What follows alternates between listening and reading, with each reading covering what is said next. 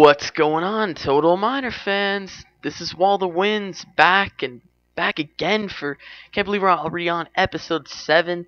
But I'm standing here in a world by Full Metal known as Anime Pixel.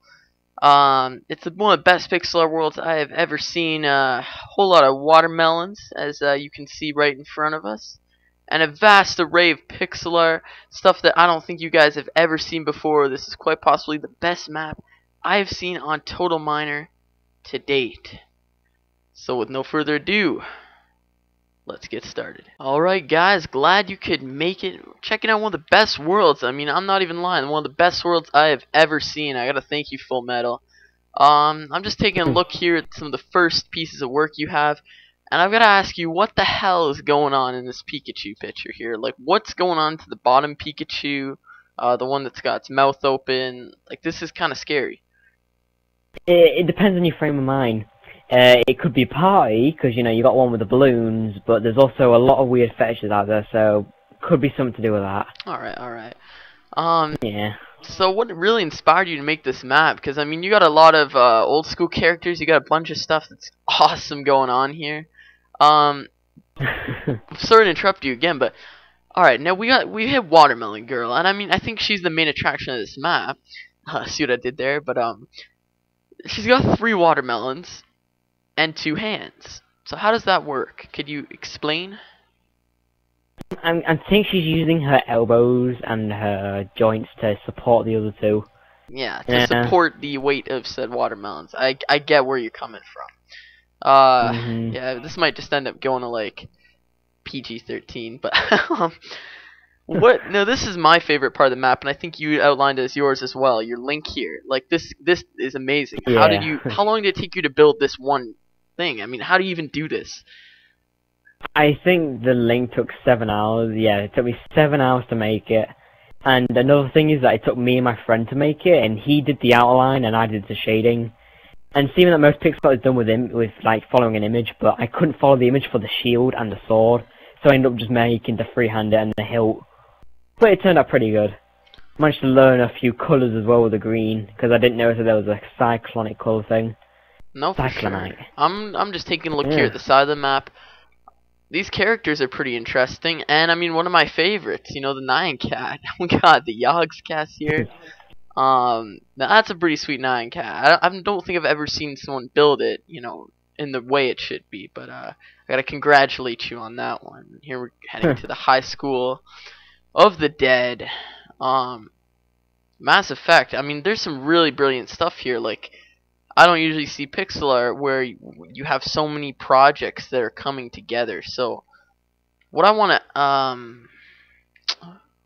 ask is, where did you come up with the ideas for most of these pixel art projects? Well, I know the name of pretty much everything on the map, and so do my 2 co-hosts, so it's mainly things that we wanted to. At the beginning, I didn't even want to make another pixel art map, because, you know, after our Pokemon pixel art map, we kind of thought that it was going to be done for pixel art for a while. But we got really good reviews on it, and it kind of convinced us to make another map for people. And it turned out really well. People wanted more, and we gave them a full map full of it. It's 11 megabytes. No, I mean, for sure. I'm looking at Grand Theft Auto 4, Michael Jackson, you know, a few things that a lot of people can relate to here. Oh, wow. I mean, this is almost as good as Watermelon Girl over here. Whoa. Okay. Damn. Anyways, I want to head to the question of the day, guys. I hope this map kind of influences it, but what is your favorite map type? And I mean, because they're challenge maps, they're pixel art maps, they're adventure maps, RPG maps, survival maps, skyblock. What do you like in a map? What do you find to be the key part? Maybe it's just pixel art now after you've seen this. I'm loving the I like how you layer it too. You know, you've got some stuff on the just in the walls here. Look at that Left 4 Dead. That's pretty epic. Just looking at it right now. And under we got all these swords here. Oh my gosh. When does it end? I mean, I'm thinking this is got to be one of my favorite maps. For sure that I've seen. Now, yeah, I mean, this is just amazing.